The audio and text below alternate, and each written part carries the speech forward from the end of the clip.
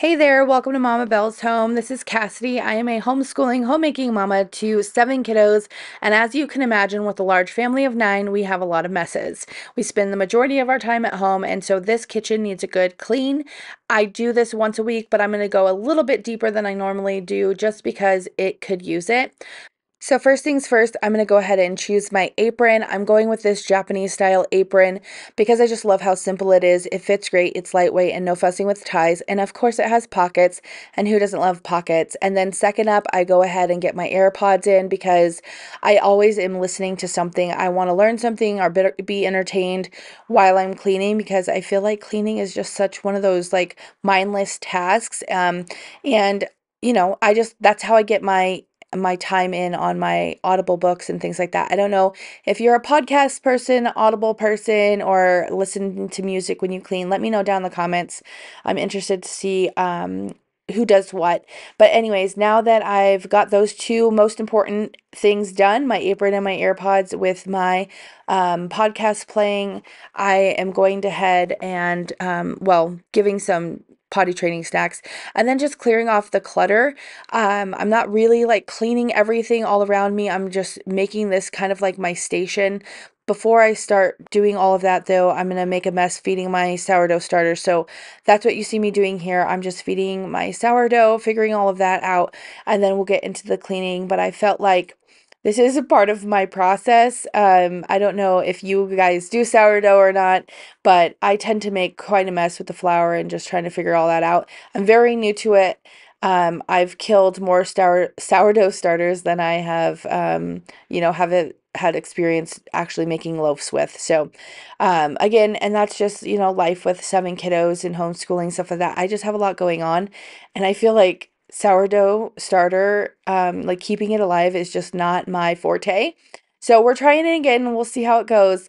So far so good. I've made a couple loaves with it, but that's neither here nor there. You're here for cleaning. So let's get into the cleaning. Now that I have the sourdough starter fed and, I've made my mess, I'm going to go ahead and just clean these things up. And I'm not doing like a deep clean where I'm like really thoroughly cleaning everything. I'm just kind of doing a deep clean in the sense of getting to all the things that I don't normally get to, such as like wiping the walls down, wiping the cabinets down, reorganizing, refilling, or restocking pantry items, like that kind of stuff that I'm just too busy during the regular day to do. So that's what we're going to do when there's something for me to talk about. I will pop back on. But for now, let's just watch the chaos that ensues as a mom of 7 cleaning her kitchen.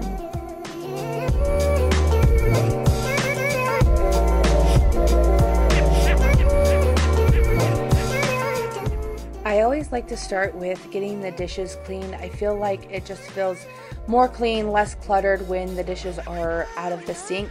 Not to mention when you're like cleaning off the counters, you're wiping down cabinets, cleaning off the oven, cleaning out the oven, mopping, all of that kind of stuff.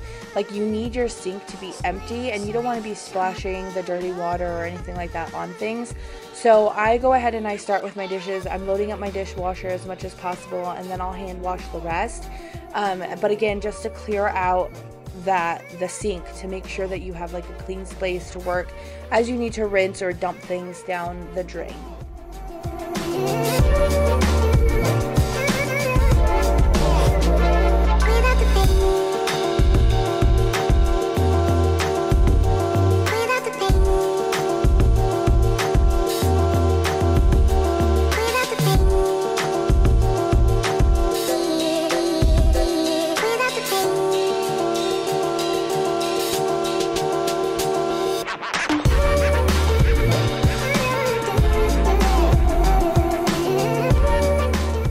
I know it seems like counterintuitive to clean out the sink and like scrub it and everything like that like I'm doing here, but I find that it's just a better way to go about it. So I'll do the deep clean after I'm done with the dishes, and then after I'm completely done with everything else, I'll go through and I'll just like wipe it down, rinse everything out to make sure that there isn't any kind of like dirty mop water or bacteria or any of those things, like I'll do like a deep clean.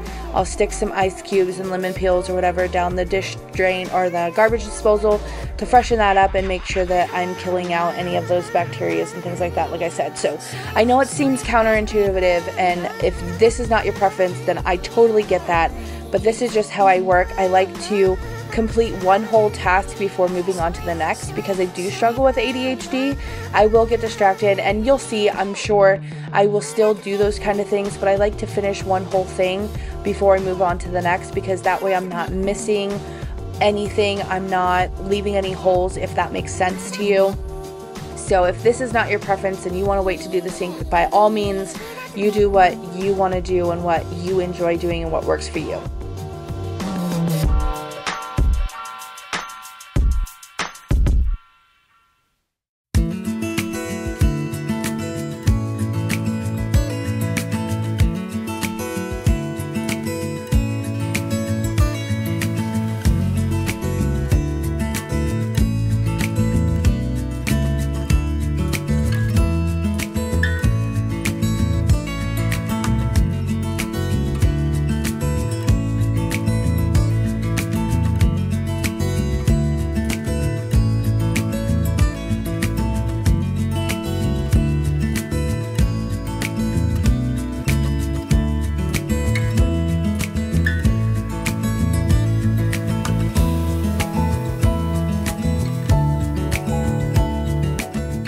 Now that the sink is done, I'm just going to go around and wipe every surface that I can around it, such as the backsplash behind the sink, the walls, the frame for the door there, the cabinets, all of that, just to make sure that everything is getting a good wipe down. Again, with 7 kiddos, 4 of which are tiny little people that put their hands all over everything, I need to make sure that I'm wiping walls, and it is not easy work. This is a lot of work to do while I'm caring for the kids and feeding them and all of the other things. So we're getting it done. I'm going to go ahead and clean out the microwave. Another step that I like to take will be steaming some hot water in there to make it easier. The microwave wasn't that dirty. It had been cleaned recently, so I didn't feel the need to do that. But if you have extra grimy kind of stuff, putting a cup of water, maybe with a little splash of vinegar or some essential oils, like some lemon essential oils in there, will help break up everything, make it a lot easier to wipe down without having to use harsh chemicals, and it'll just make it smell nice and easier to clean.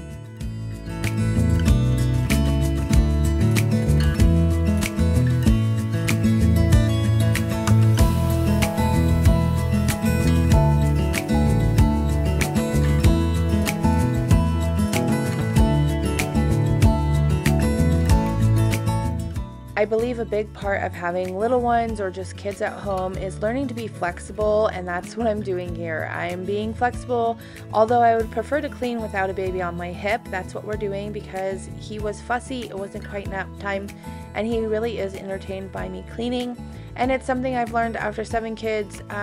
You know, I can do a lot of things with a baby on my hip. So I'm just going to finish cleaning up the surfaces, the microwave, wiping things down, getting things where they got to go, and just slowly working my way left to right.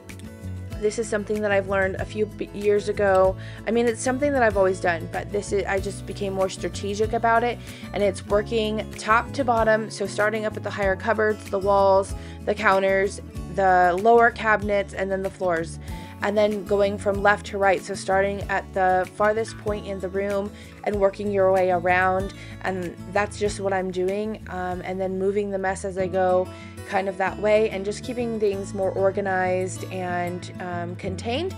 Don't worry, yes, my baby is on the counter, but I am staying right there. I keep a hand on him at all times, so don't worry, we're being safe here.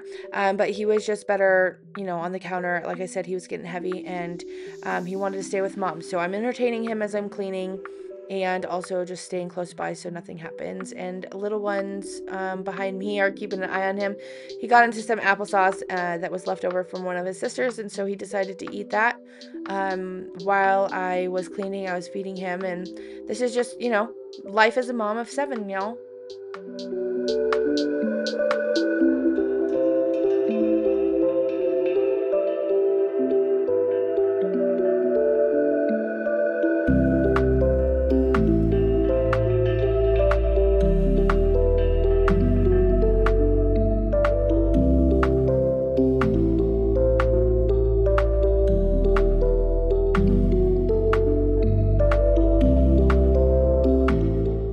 Now the baby boy is cleaned up and is now going down for his nap.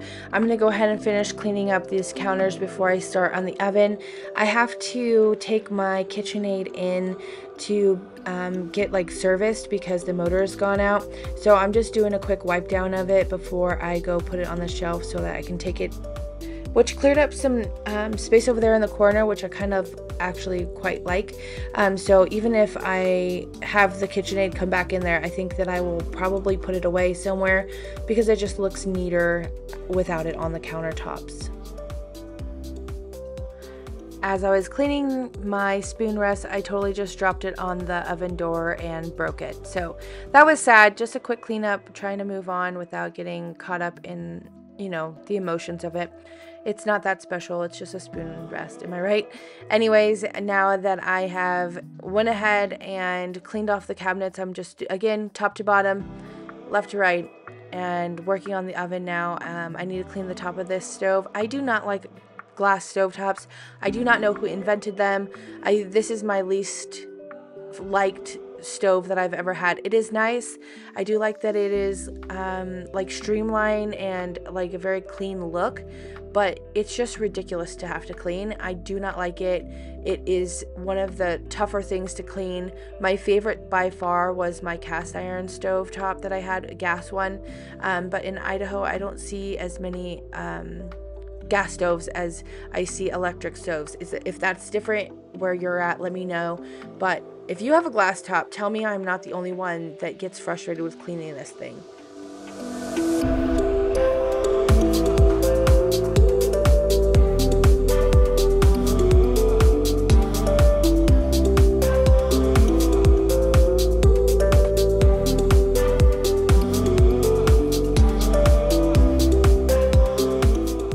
If you are wondering what this crazy person is doing with the vacuum in the oven, let me tell you what, okay?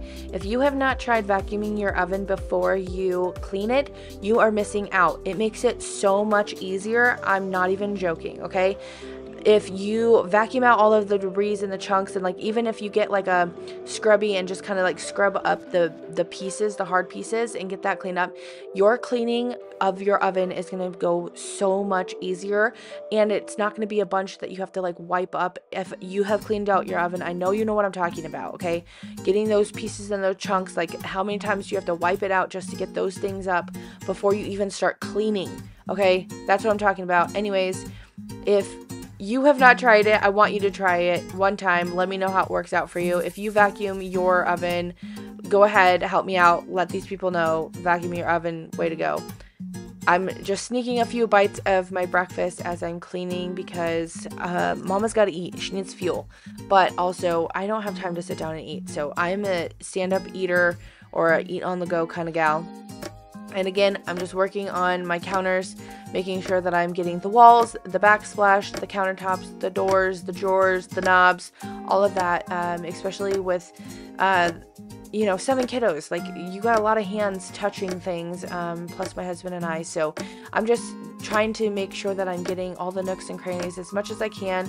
I do have carpal tunnel, so scrubbing these things makes it a little bit difficult, but I'm just trying to push through as much as I possibly can. There's those sourdough starters, and I just kind of wipe these containers down for the utensils because we want to be making sure we're wiping down everything. If we're going to do a good deep clean, we're deep cleaning it all, right? And then just reorganizing my utensils in the way that I like. I have certain utensils in certain containers, and I'm just, you know, weird like that. And then after I get all of this done, there's some walls that need to be wiped, and then we'll move on to restocking and organizing and cleaning up the pantry portion.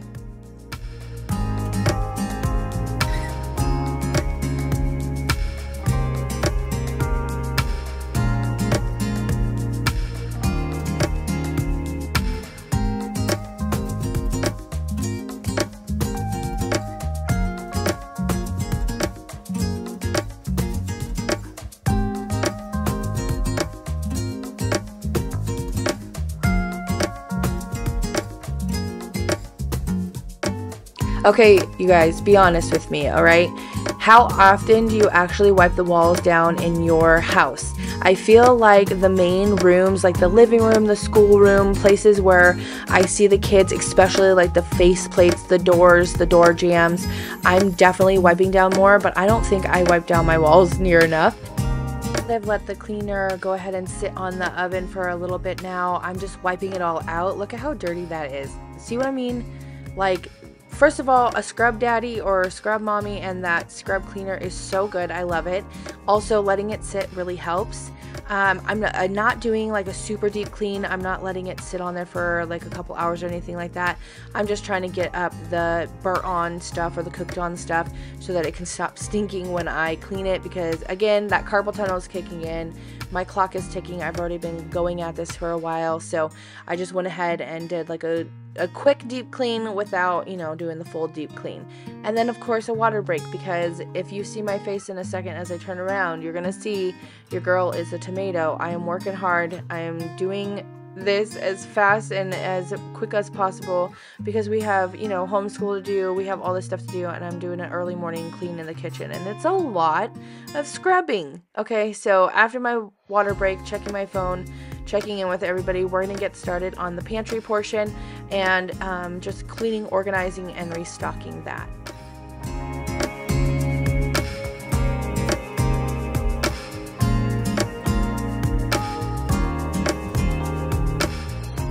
So this area that I'm working on now is my in-kitchen pantry area. I do have a larger pantry area down in the basement where I keep like my bulk goods, my 5-gallon buckets, canned goods, things like that. Because I'm going to be honest, this space here is just not enough for our large family of 9. However, I am sure that you can relate to the fact of being a busy mom and not always be the one to clean up the kitchen. Maybe you don't have older kiddos that help you, but in this house, a lot of times things are just getting shoved places to get them out of the way, and it's just not where they go.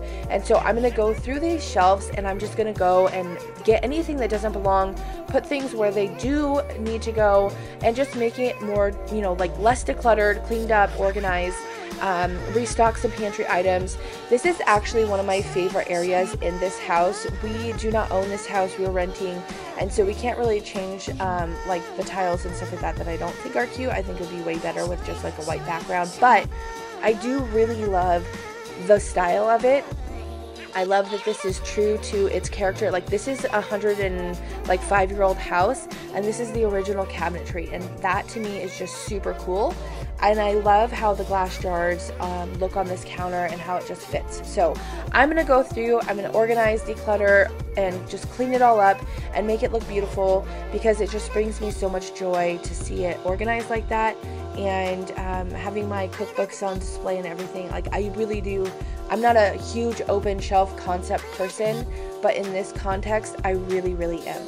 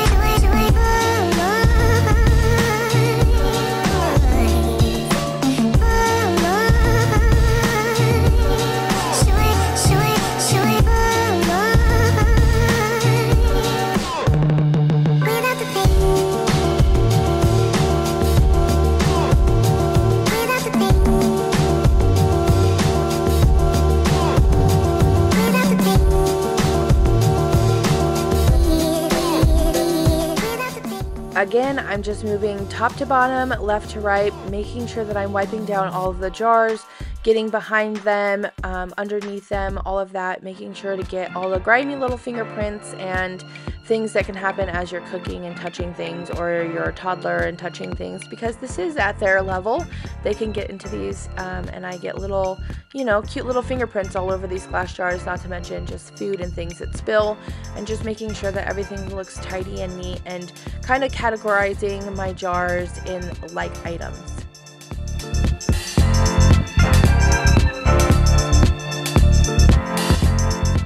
I know it seems like being on my phone a lot in here, but I am making a list of the items that I need. So because I'm going through and I'm organizing and cleaning and restocking, I'm aware of what I have on hand still, what I need more of, and what is getting really low. And so I just went ahead and made a note in my phone to make sure that I am keeping track of the things that I need to pick up at the store next time.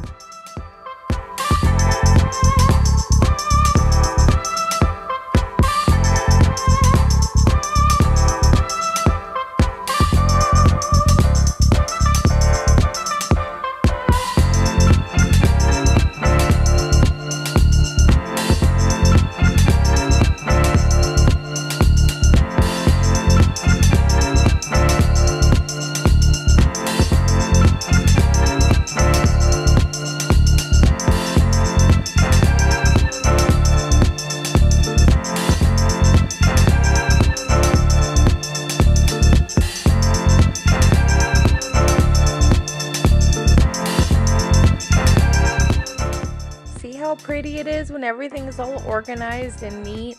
I'm still trying to figure out, you know, how I want it to go, but I really do just love this space so much. I am obsessed with flavored or infused oils and vinegars, so don't mind my little collection there, but they do make some great marinades and salad dressings.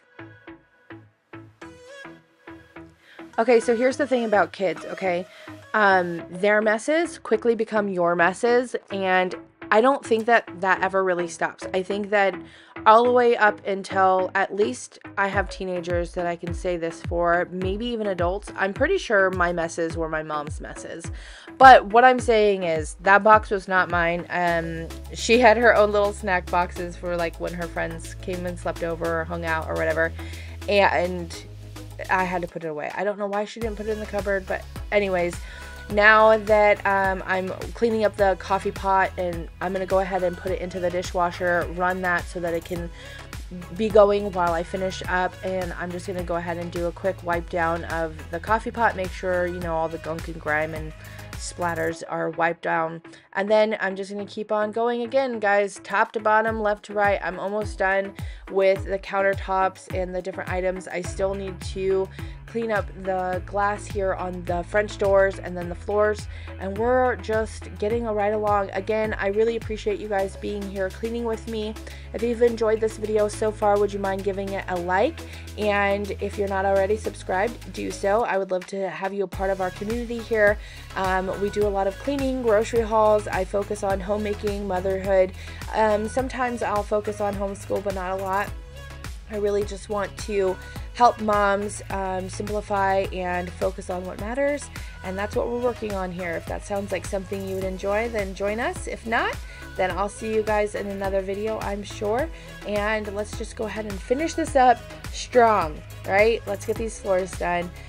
Stay tuned because I do have a little helper. The cool thing about the mop that I have, it'll like lower down and the kids can help, and it is just too cute to miss.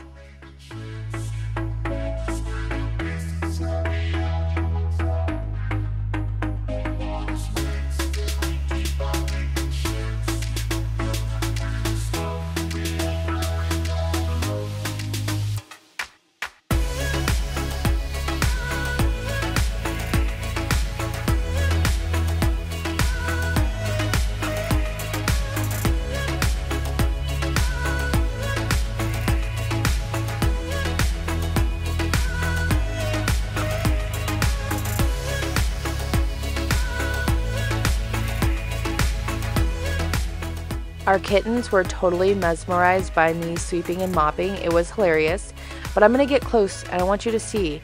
Do you see the purple tint to the dirt? Yeah, that's kinetic sand, and it was all over the place because toddlers and kinetic sand do not mix, but it's a fun time. So we had a fun time. There was purple sprinkles everywhere.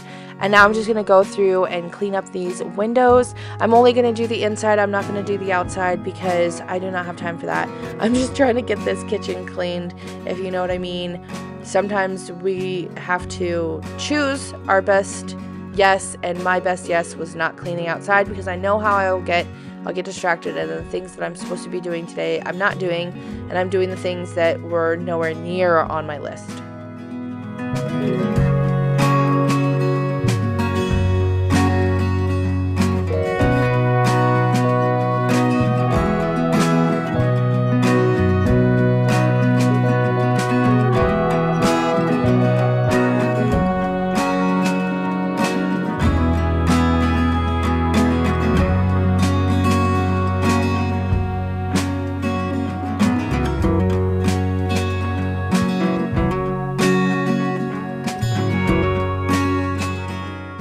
There's just something so attractive about fresh mopped floors, fresh cleaned windows or mirrors that you have to use it. It has to be done. It needs to be touched, right? I'm not saying me personally, but my children love a fresh mop floor, and I'm sure it's because it's fresh, it's clean, it's beautiful, and I don't mind. It's just another quick swipe, but it's just one of those things that I've had to really, work on my heart and my attitude when it came to it, of not getting upset when they're just enjoying the hard work that I put into it. And I think seeing it as that, instead of them ruining my hard work but enjoying it, really helped me as a mom and a homemaker. Now, this is the little helper that I was talking about. The really cool thing about the O-Cedar mop is it goes compact. Like, you can unscrew the wand so that it stores down really small. And the best part of that is when you have a little one, like my little guy here, he's 2, almost 3 actually. He wanted to help me mop, and I was able to let him do that in a way that he is capable of doing it and feeling good. And he was just so proud of himself, and I love him for it. And so this is him. Good job, bud. Okay, I'll let you do that spot. I'm gonna go get Kai. Okay, you want me to step on it, or you want to? I'll do it. Okay, don't hold it. No, let it go around. You gotta hold it loose. 1, 2, 3, 4, 5, 6. Okay, ready to go. Okay. I'm gonna make it.